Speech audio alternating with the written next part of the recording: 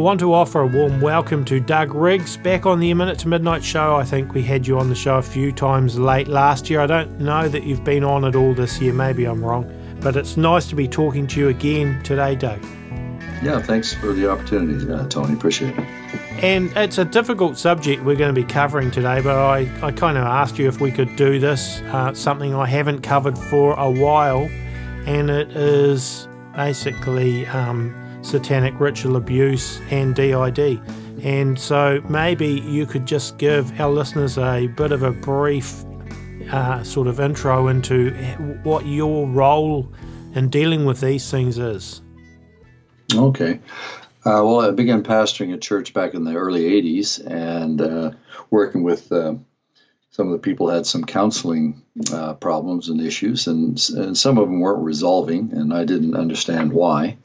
You know, going through discipleship training and renouncing various generational prayers, and discovered that after several years of kind of being stuck, that there was a trauma-based disorder that I'd heard about. Back then it was called multiple personality disorder, and began reading up on that, and the people that I was working with, they began to present these symptoms. They began to switch into different parts. Adults would be having childhood parts, and when I began to observe this, there wasn't much at that time written in terms of Christian literature.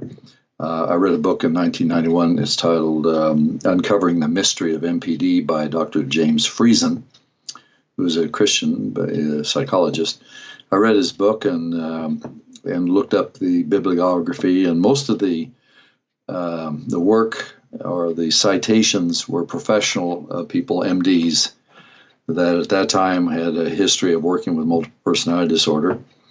And so I began to collect these journals and read the professional literature, and of course now anyone that works in this field, they know that a person's identity, when they're overwhelmed with trauma and neglect as little children, their identity fragments, and it's now been changed. The definition is no longer called multiple personality disorder, but dissociative identity disorder, which was changed in 1994. So I began, learning about how to work with this, and as I began to work with people who had this very severe disorder, slowly and gradually they began to get better, and the dividedness and the conflict was that kept them divided was able to be resolved. And everyone that I worked with, maybe there's one or two that the people had a very chaotic and incest family background, but the majority of people I worked with, they grew up in families that were generational. The children were subjected to sadistic ritual abuse, calculated to cause the identity to split and to program, to demonize. So we, worked with people here in our church, and was asked for different churches across the United States to come and help, because more and more was surfacing in the 90s. And so I just began to respond to those requests where people were seeking help, and now here it is, 2019, many years later. And that which was once not very much known in the church is widely known now. There are so many people working with it, and I'm very grateful that the church, in many, not in every case, but there's more and more awakening to this phenomenon, and people are able to get the help that they need. Okay, that's interesting. Now, I'm just going to say I've got a lot of questions to ask. First thing I just want to bring up is something that my friend Matt, who also is part of A Minute to Midnight, my team, basically, he said to me in an email, I know he's listened to quite a bit of your stuff, and also Russ Dizdar, I think he's actually met Russ. Matt said, you'd think that I would have come across some of this stuff having worked for 36 years in all areas of mental health, but I can say that I did not. I came across plenty of demonized people, but not any of the SRA stuff. So that's his perspective. What would your thoughts be on that? Well, I wouldn't know exactly when he says he's worked in mental health to see what he's observed. Has he given any diagnosis? I wouldn't be able to respond unless I actually was able to interact with Matt. I can extrapolate that particular approach and look at the professional or the mental health field. When Freud actually changed his particular perspective of an understanding of trauma-based disorders, and he went into Oedipal fantasies and the whole diagnosis of multiple personality disorder, which was well documented by Jean Piaget in France. And then his protege, Dr. Morton Prince, wrote a book, The Disintegration of the Self, the Multiple Personalities, released in 1906. With this shift with Freud, the whole diagnosis kind of went underground for many years, and it was one of the most misdiagnosed disorders. It was most predominantly misdiagnosed as schizophrenia. And then you have a person like Dr. Cornelia Wilbur, who worked with Sybil for about 12 years. And her colleagues said, this is, thought she was crazy. There's no such thing. And she kept working with this person. And if people have ever seen the film Sybil, it's not necessarily an SRA background, because I don't think that was what was revealed in her case, but she's clearly a multiple. And as she worked with her in the 70s, there was a protege that was trained under Dr. Cornelia Wilbur. His name is Dr. Richard P. Kluft. These are MDs. These are not Christians. These are professional people. And he began to discover it in his practice. And what he discovered is that the majority of people that were coming to him were misdiagnosed as schizophrenia. And these clinicians were not, just because they're a clinician, they missed the diagnosis. And so he began to do a lot of research and went through the files there where he was working. I think it was in Pennsylvania. I forgot the hospital. But he'd worked with over 1,000 cases. In fact, he edited a book that was released in 1986, titled The Childhood Antecedents to Multiple Personality Disorder. And there's a series of monographs by MDs that he was the editor. And in there, he documented these cases of the medical doctors that had worked with us, and they admitted that they missed the diagnosis because they didn't understand the symptoms. And like I said, the majority of the diagnosis was schizophrenia, and it wasn't. It's Dr. Frank Putnam, MD, the diagnosis and treatment of multiple personality disorder. He has a medical book on this.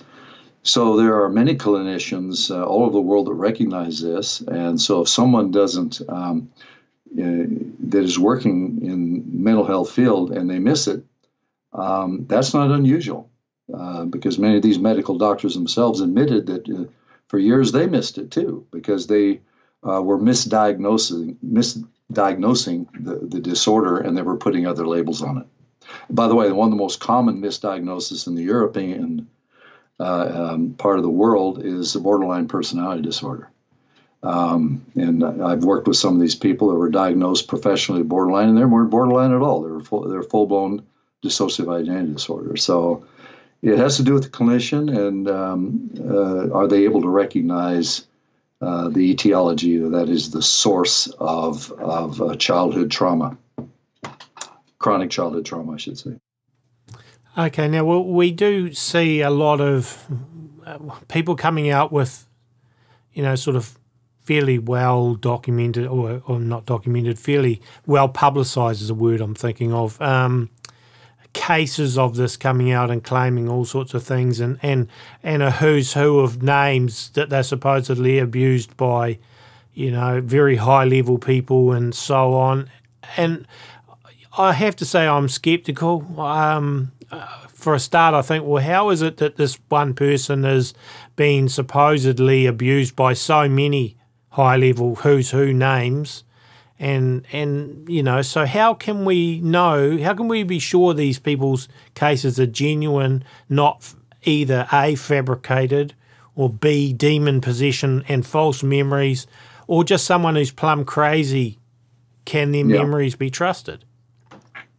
Well, there's about four different levels of response to your question. First of all, there's no false memory syndrome. It's been clearly documented; it doesn't exist. False memory syndrome was one of the founders, Ralph Underweger, who was openly a pedophile and promoted pedophilia, and one of the original founders, they're no longer there, Peter and Pamela Frade.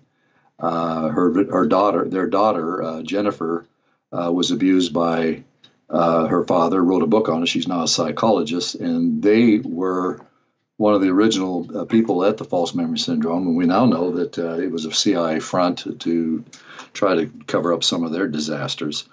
But getting back to, I know who you're referring to. I won't give her full name, but it's public, so it's okay. It's Bryce Taylor. Thanks for the memories. When I read some of her report, the very fact that she mentions that she's Rothschild, I already know that that is not a core memory. That may be her current reality. Some of the people she's mentioned, I have heard other people report, but if and I haven't worked with her, but if a survivor, like in different parts of the world, they're reporting people that in high-level positions that have abused them. I mean, I'm talking about multiple survivors that, I say multiple survivors, many survivors that don't know each other, and they're reporting the same kind of abuse, the same people. That core testimony has held up in courts of law. There has been prosecution of those that have been abused through sadistic ritual abuse. I have, well, there's I think six states or so that have passed ritual abuse laws. So getting back to the particulars, if you have a person that's mentioning a particular individual that is a high-profile person, but you don't hear the majority of the others that are talking about this, Tony, that could be a screen memory. It could be a programming. I wouldn't say it's necessarily demon possession, but because of the dividedness, if people are programmed, they can be programmed to report different people as being involved in their lives. I have been reported as an abuser, personally, being in rituals. And some of the people that are doing this work, they report the kind of people that are doing the work that we're doing. But I think the short response to that, if I can even give it to you, is that the Word of God says, "Let every fact be established on the basis of 2 or 3 witnesses." If you hear these reports and there is some anomalous or something that is standing out that cannot be substantiated or is not reported by the whole community of survivors and others that are working with them, then I would put that on hold, and I would not necessarily take that as fact. And so there are some reports of people that I would question, especially if it's only coming from that individual. Okay, so it's like anything else in a court of law. If you have multiple witnesses, it's established as fact. And so the core of satanic ritual abuse, there's no way that can be disputed. If there's a disputed, I would say, well, what's the agenda? What's going on there? Why is this being disputed? And why is it missed? Because it is well known by not only secular people, but many pastors and counselors all over the world that are very much aware of this. I'll mention one person that comes to mind. Her name is Ellen Lacter, Lacter. I think she practices in Southern California. I have her on my website under the SRDID page. She's a PhD psychologist, and I don't think she's a professing Christian, but she has so much documentation of her own history. Dr. Pam Mundy, who is a PhD psychologist, and she is a Christian. She's worked with this over 30 years. And a friend I'm working with now, with one of her clients, Dr. Holly Hector, who's Russ has interviewed, Russ Dizdar, who works in Denver. She's been working in this field for over 30 years. So there are so many people, Tony, that there's the core reports of sadistic, generational satanic ritual abuse is irrefutable. I think for me, I don't doubt that it actually occurs. I just doubt some of the specific people's supposed memories and things. Like, for example, another thing that Matt says, memories, like, are they all true? In a state of hypnosis, like drug-induced hypnosis, people can have false information implanted. Not everyone, he says, is susceptible or even able to be hypnotized. It only seems to work for a percentage of the population. But what about those people that have been in that situation and they're, under drug-induced hypnosis, they've had memories, or, so information planted to them becomes a memory. What are your thoughts on that?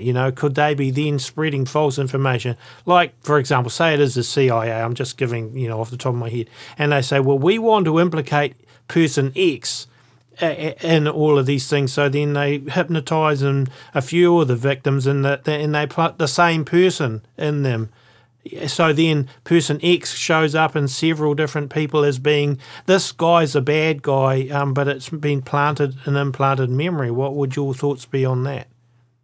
Well, first of all, I've been working in this field as a pastor and been trained in dealing with trauma-based mind control.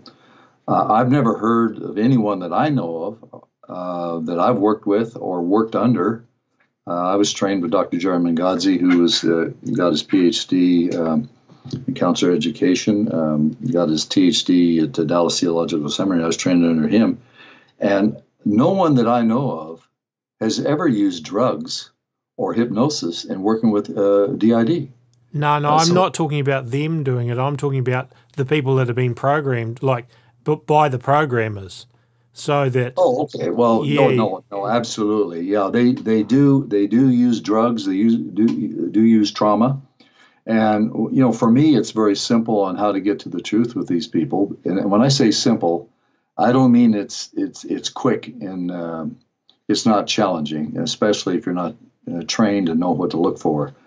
But one of the verses that I really fixated on many years ago. It's Proverbs 20, verse 27.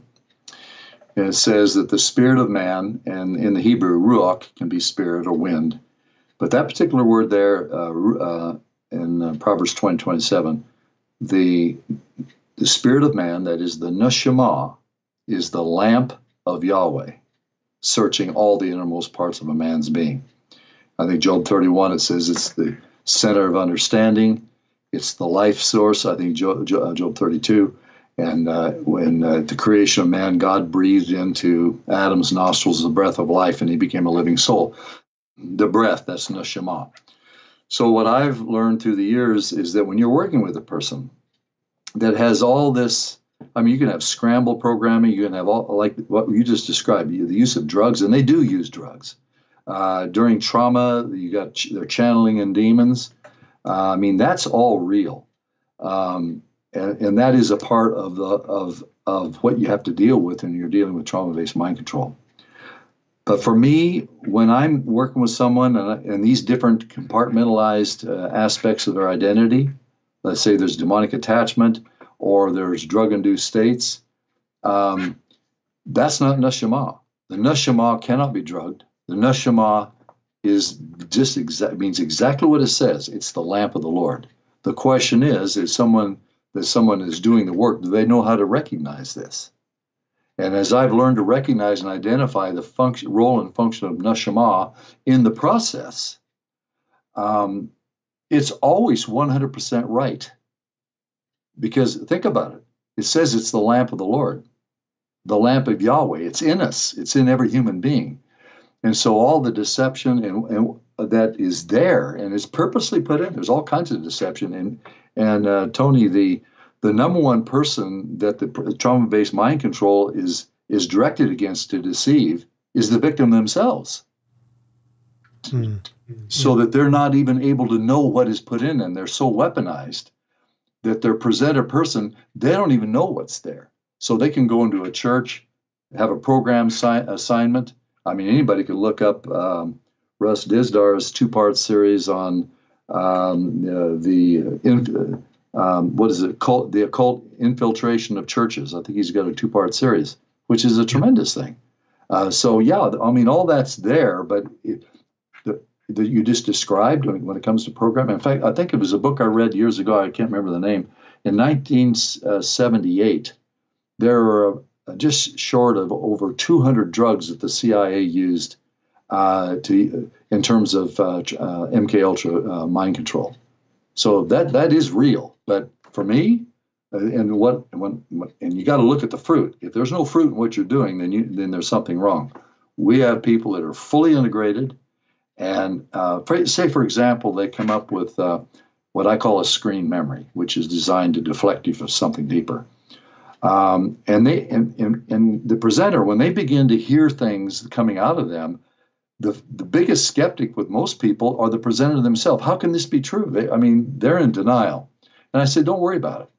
So when I hear an anecdotal aspect of a person's journey in a particular session, and then I hear something in the next session is contradictory, and you know who's most upset? The people you're working with. How can I believe this? I got this part of me saying this. I got another part of me come out saying this. You know what I tell them, Tony? I said, hey, look, you just be patient. We're going to continue to do the work. And when the fragmentation and the compartmentalization of your identity, when it comes together, it's going to sort out, and it'll be your history, and you're going to know the truth. And Tony, I've never found an exception to that. Okay, well, that's good, interesting, good points. So now, what about when the people do claim to be, particularly if they're claiming high-level names, you know, who's who type names? Yeah, is it possible to pinpoint those people in terms of having really known the person that they claim to have known, or to have been in the specific place? Is there any physical or circumstantial evidence to back up their claims, or do you just take it based on the memories that you uncover? Well, you talk about physical claims when you're working with someone that's traumatized, and if you were to say, well, they're reporting this person, well, we need to go see if we can get let's say they're a high-level person, a high-profile person, we need to go get their DNA. Anyone that's working with a person who's DID, that's not going to help them. So I personally don't care who they're reporting. What I look for is the symptomatology of trauma. I'm there to help them reconnect with their life, reclaim their life that's been destroyed. And if I have, and I've worked with a number of people throughout Europe and South Africa and throughout the United States and Australia, when they are reporting people in high-level positions from different parts of the world, and they describe the circumstances as similar without even knowing each other, that meets the biblical criteria of fact. Okay, but to me, the anecdotal testimony is not what I'm there for when I'm working with people who have serious problems. Sometimes they're suicidal. Their life is in chaos. My responsibility is to help that person get well. Now, when I'm listening to the anecdotal testimony of these people, I don't get caught up in their narrative. And every professional person that I've talked to, when they're sitting in front of a person who is telling their story, they're not there to judge what's true or not. They're there to help that person work through their trauma. And if whatever the narrative is, their anecdotal testimony is, work with a person. What does this mean to you? Is there any evidence of trauma there? And work with the trauma and help that person resolve those issues and come to integration and come to wholeness and have a meaningful life. So when it comes now with anecdotal testimony, do I have reports of people being abused by high-level politicians? Absolutely, and I believe them, because you look at some of these people, and it wouldn't surprise any of us if we want to know, well, okay, deep state. What is deep state? Did anybody believe there's things going on behind the scenes, behind governments? You get behind the scenes and behind that which is the visible political system, and there's absolutely a deep state, and it is a Luciferian satanic agenda, and it is operating And how do we know that? The Bible tells us the whole world lies in the power of the evil one, 1 John 5:19, and I take that as fact. Yep, agreed. Now, so that brings me to the next point then. So the Satanic Ritual Abuse mind controllers, what are they ultimately trying to achieve through this? Is it a new world order, for example, or is it personal power for themselves, or is it, what is their core motivation for this? Well, you have various levels. As an example, if you look at Ezekiel 28, we see the Prince of Tyre in the first 10 verses. The Prince of Tyre, he's acting as if he's a god. He's proud, he's arrogant, he's lifted up, but he's the Prince of Tyre. He's Ethbaal III, he's descendant of Jezebel's bloodline. All right, you read that profile of that individual there, okay? And then it shifts from the Prince of Tyre to the King of Tyre in Ezekiel 28:11. When you look at the King of Tyre, we see that behind this Prince of Tyre is the king. And who is that? That's clearly the anointed cherub. That's Satan himself. So does the Prince of Tyre know that he's being energized and he's manifesting the character of Satan? I don't think so at all. I think he just thinks he's top dog. He's just, he's arrogant and thinks he's a god. Okay, let's bring it over in the area of how Satan operates in trauma-based mind control. Take, for example, Mengele. Mengele was a pioneer in trauma-based mind control. He was very proud for him to bring in the eugenics, in other words, to be the master engineer, if you will, in terms of psychological abuse and spiritual abuse. He was serving his master, Hitler. And to become effective, he would experiment with people, do twinning, fragment their identity. Of course, he killed a lot of people in the process. But the ultimate goal was, Hitler's goal was to infiltrate the church, to destroy the church, because he saw the church as one of the primary reasons why he failed in his bid for the Third Reich. He thought he could, by taking out all the Jews, that would cleanse the blood and that would give him power and right to establish his Third Reich. But he lost, and so I personally believe that Satan put into his mind that it was the church, and a lot of reasons he's right, because the confessional church and people like Dietrich Bonhoeffer, they were dedicated to take out Hitler. I mean, as churchmen. So we have multiple layers here. In other words, you have a human agenda. The human agenda with some of these people, they're all pedophiles. So they have sexual perversion. It is power, because when they're doing the trauma-based mind control, they're not only doing trauma, but they're functioning as sorcerers. There's an elation. There's a huge charge. They're doing rituals, and the whole atmosphere gets charged. There's when you have sexual ritual abuse, you have orgiastic activity. That's found all through. I mean, I have in my file all the scriptures, and especially the Old Testament, on child sacrifice and ritual abuse and that kind of thing. So it's a multi-level thing. And what Satan does, if someone's operating in the flesh and they want power, they want to have control, they want to satisfy their lusts, he's right there to empower them. But what is he doing? Why? And this is a question people need to think about. How is it that everyone that has ever come to me in the 30 plus years, 100% of are all Christians? They're not unbelievers. Mm. So the satanic agenda is to capture a little child, capture their mind at the earliest age, weaponize them with assignments to go into the church. So the presented person is completely ignorant, and they go into the church to take down pastors, to go into the nurseries, switch, program children. And this is not theory. I mean, I've worked with this stuff. I mean, this is what they do. And the presented person is amnesic.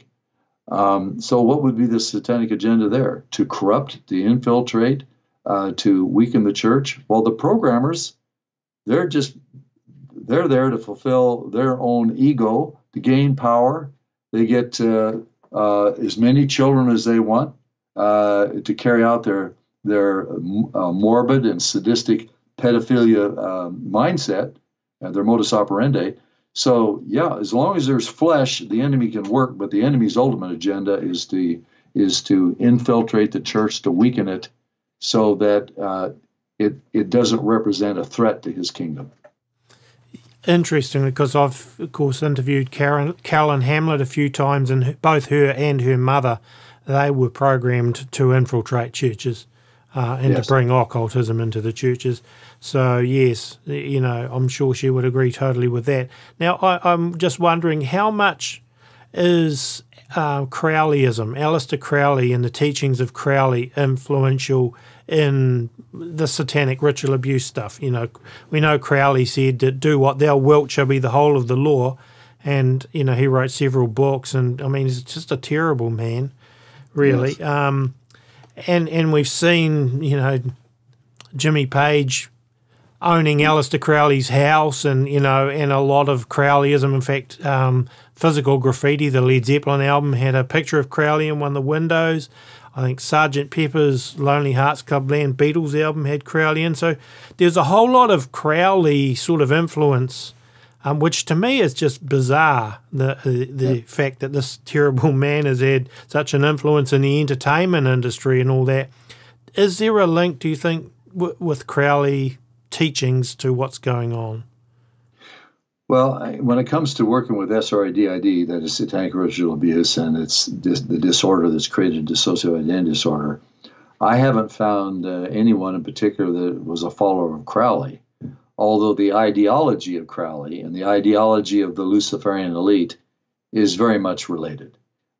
But it's not because of Crowley, it's because the satanic spirit that energized Crowley and those that are the same satanic mindset that is operating in the elite is the same. So their mode of thinking, their ways, rebellion, do as thou wilt.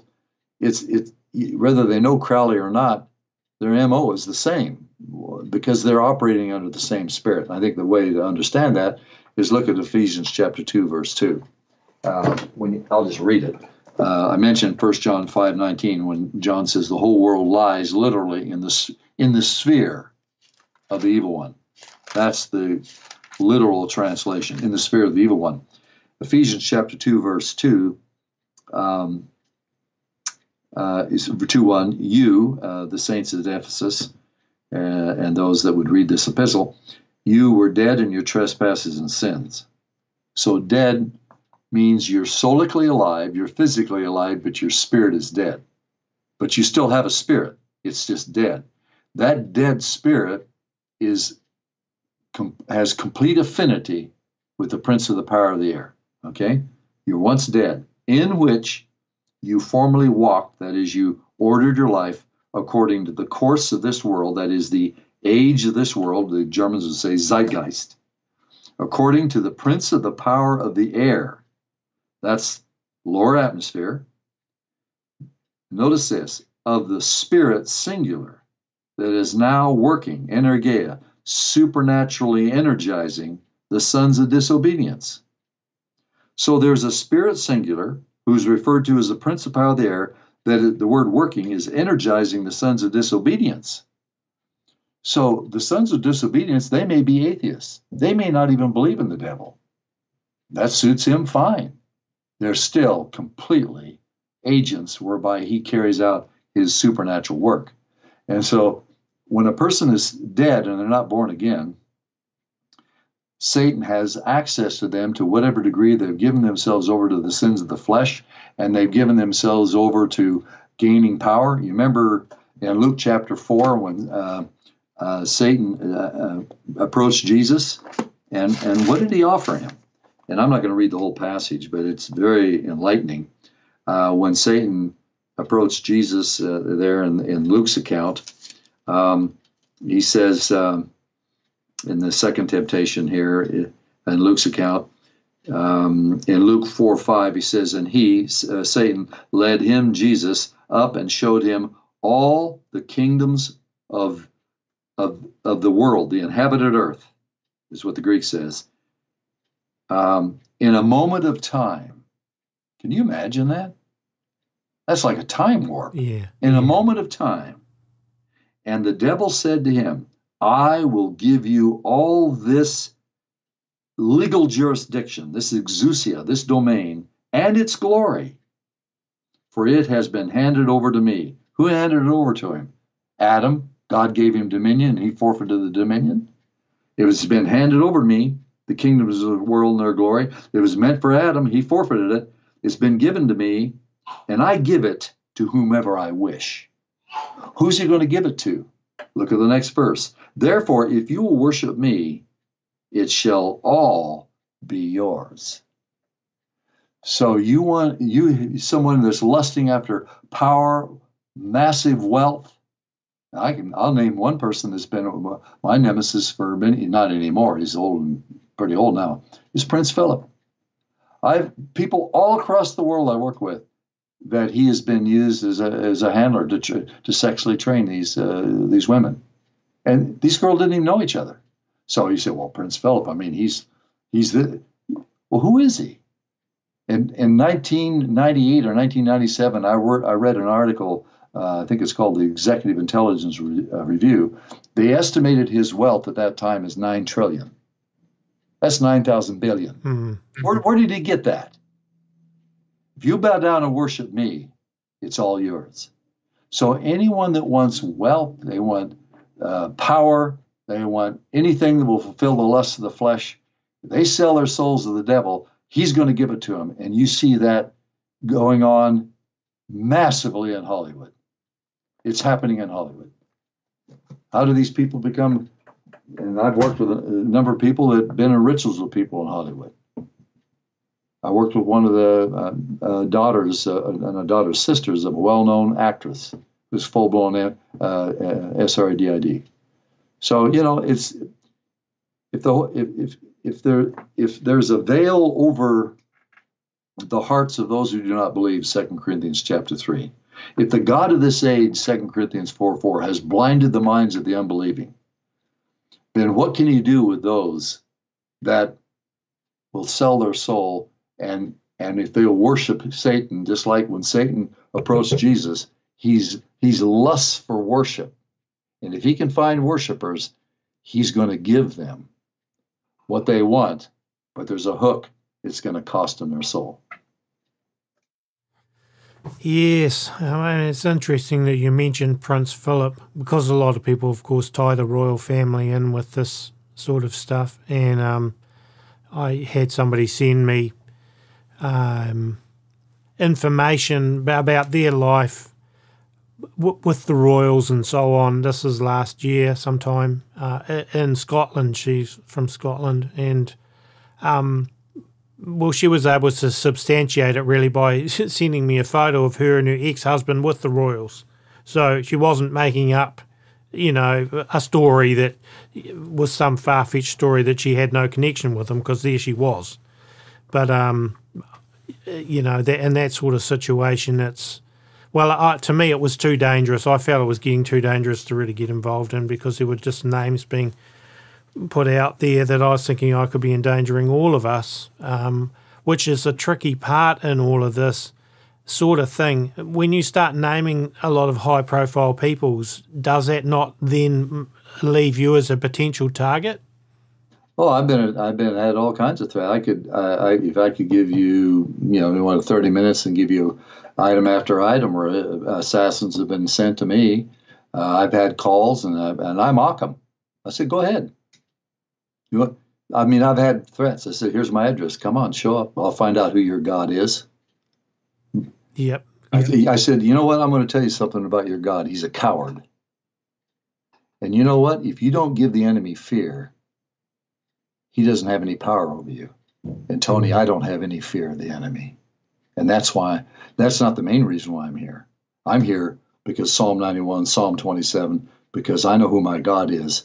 And he's numbered my days, not some loser going to the lake of fire. And so I'm just bold. And what I found, I'll just give you, I could give you many. There was one super soldier. He was a young kid. He was in our church, so demonized, full-blown SRADID.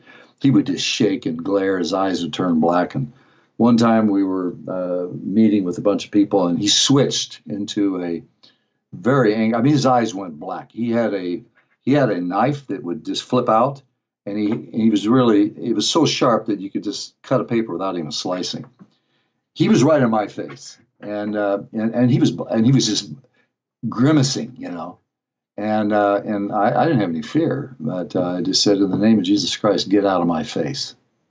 He never moved, and the reason why he didn't move, he was demonized, but there was humanity there, and when you're dealing with humanity, spiritual warfare doesn't work with the humanity part. And so the next thing I did, I told her I didn't care. I was ready to go home and be with him anyway. All this darkness. Who wants to hang around here any longer than necessary? So I just looked at him. I said, I call upon you, Lord Jesus Christ, to be glorified in this situation. And when I said that, I just call upon the name of the Lord Jesus Christ to be glorified. You choose. You want me to go home? I'm fine. I'm ready. And Tony, all I remember is he was in my face. I prayed that prayer, and without me blinking, I didn't see him move. He was 20 feet away from me and completely subdued, and I never saw him move. Wow, it's amazing. That's what angels do. Yeah. Look at Psalm 103, verses 19 through 22. Look at Elijah and his servant. They were surrounded by these Syrian armies, and he says, "Open the eyes of my servant, Lord, and let him see." And what did he see? Horses and chariots surrounding the enemy. Greater are they, and what did Elijah say? Greater are they that are with us than that are with them. That's a fact.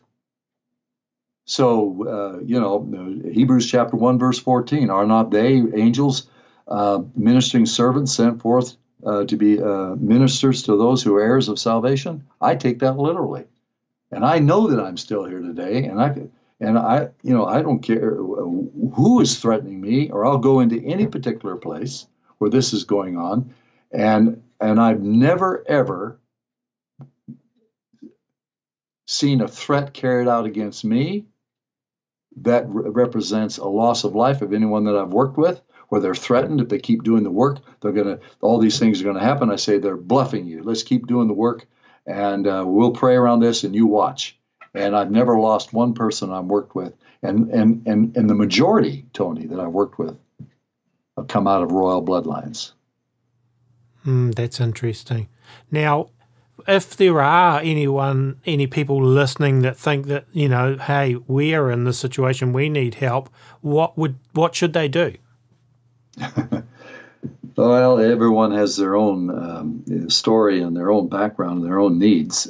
First thing you do, you really cry out to the Lord. You go to the book of Psalms, and you notice the Psalms, David and sons of Korah and Ethan, the different ones that are writing, they'll cry out to the Lord in their distress. They'll cry out in their Lord. David had life-threatening situations. He cried out to the Lord. And what's the testimony? The Lord heard me and delivered me. So you learn to cry out to the Lord. You cry out to the Lord, and then if you need specific ministry or help, there are, I don't recommend names of people, but I do on my website under the counseling page. Deeper Walk International. People can go there and get resources and find counselors that will help them. But Tony, there are so many seeking help that there are not enough workers. And so for me, what I'm doing now, I can't answer all the requests. I get requests all the time for help.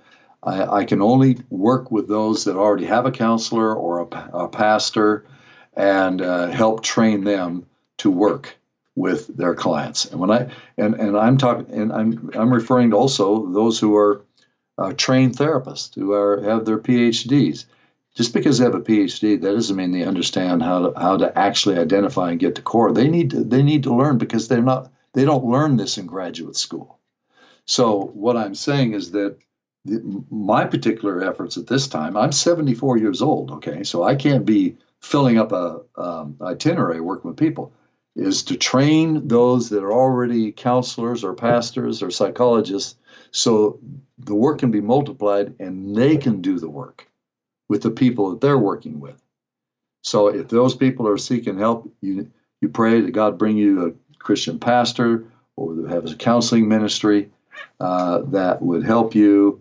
And I wouldn't guarantee, but depending on the situation and the local church or the counselor, I would prayerfully consider doing the training work. But I do not do personal counseling anymore, because if I did, I wouldn't even be talking with you here tonight. I'd been, Yeah. I wouldn't. My wife would be a widow. I wouldn't have any time. Yeah, I know what you're saying. Yeah. If people do want to find your website, do you want to tell them it now?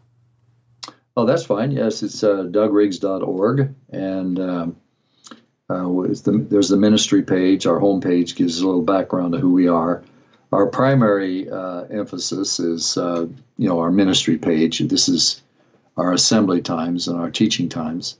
I have an interview page where I've had a number of interviews through the years, like yours, that are posted on there. I think we've done, 3 interviews before today? I think this is the 4th one. So on the interview page, we have our interviews on there. At the SRIDID page, we have, we're talking about this kind of subject and various resources. The teaching page, we have different articles that we have posted. And on the video page, we have messages that have been put into PowerPoint to help people understand the spiritual warfare, to understand key biblical principles, like what is the church and the celestial court. I mean, why did God allow people to be ritually abused and the horrific things to happen to little children? Well, I seek to go through that in the Celestial Court series because these are really legitimate questions. So as a pastor, the overall framework is to equip God's people, and the SRIDID is a subset. It's like a missionary arm of who we are as Morning Star. Okay, that's cool. Now, before we close out, have you got any other things that you would want our listeners to hear? And maybe you could even pray for our listeners too. Well, sure. For a follow-up to what we're talking about, I think I mentioned to you before we went on the program, if the people go to the SRADID page, that's Satanic Ritual Abuse / DID, Dissociative Identity Disorder, right there towards the top, there's an interview with Wilford Wong. I had a 45-minute talk with him. He's in the UK. He's been working with sadistic and satanic ritual abuse for over 26 years there in the UK, and he works with high-level people that in the government and Scotland Yard to uncover this. And there's a huge effort to squelch this and to keep it hidden. So why? Well, if you listen to Wilford Wong's lecture there, it's about an hour. He's interviewed by a man that was a former Scotland Yard. It will give you just a framework of just how pervasive this is. So I don't know if that answers your question, but I tried to on the SRADID page to post those kind of resources that will help people understand what we're dealing with. We have seminars that we have given. Our last seminar that we did was in Hawaii. That's 12 sessions, and that gives the kind of the framework of what we do in identifying and working with SRIDID. Cool. Now, Matt, perhaps you could close out by praying for our listeners. Oh, Father God, you know that you have a specific plan in these last days. You've made a choice in your sovereignty to allow the enemy out on a very long leash. And what you've chosen to allow him to do, we know you hate it, but for reasons that only known to yourself, that you're going to justify every choice that you've made. You're going to be glorified. So I pray for those that are struggling with any form of abuse and trauma-based mind control, that I would pray they would be encouraged, if they would be led to go through on the video page to listen to the Celestial Court, that you're going to use people that have been severely abused as your weapons. And I pray for everyone that's been abused, that God has chosen you. If you have gone through severe abuse, He's chosen you to become a candidate as a weapon in His hand to completely overthrow the Satanic kingdom. It is written, 1 Corinthians 6:2, do you not know that you will judge angels? Or do you not know that you will judge the world? And do you not know that you will judge angels? That requires qualification. So I pray for everyone that has had severe suffering, any kind of ritual abuse or any kind of abuse, that, Father, you would encourage them. You would, Lord Jesus, you would reveal who Abba Father is to them, and you would release your elect angels to provide covering and protection. And, Father, you'd open up the door to those resources, godly resources, trained people who are equipped to deal with this, to give them the help and the ministry they need to become, to be able to stand strong in the Lord and the strength of your might. We pray this in Jesus' name. Amen. Well, thank you, Doug. Just one more time before we go, just tell the listeners your website. It's dougriggs.org. Excellent. Well, it's been a very interesting discussion, and I hope it'll give some clarity to other questions that people might have had, probably similar questions to what I've had. So I hope this has helped to clarify some of that. Yes. You mentioned a friend of yours, Matt. If you'd ever like to have a chat, just you and him together, need any clarification, I'd be happy to visit if you would like to. Okay, I'll mention that to him. Well, he'll no doubt hear that on here anyway. So. Okay. All right. Great. Thank you, Doug. All right. You're welcome. Thank you, Tony. Bye-bye. Bye. Folks, you can find all of our shows on our website, aminutetomidnight.com. You can also find them on iTunes and on YouTube. All the music used in the shows is written, played and recorded by me. You can download that on our website too if you want. And you can donate there if you want to help A Minute to Midnight as well. You can donate on the website too. That's it for this show. Hope you enjoyed it. Hope it helped with some answering of questions. And we will be back with another show, hopefully in a few days' time. God bless and have a great week. We'll catch you again soon.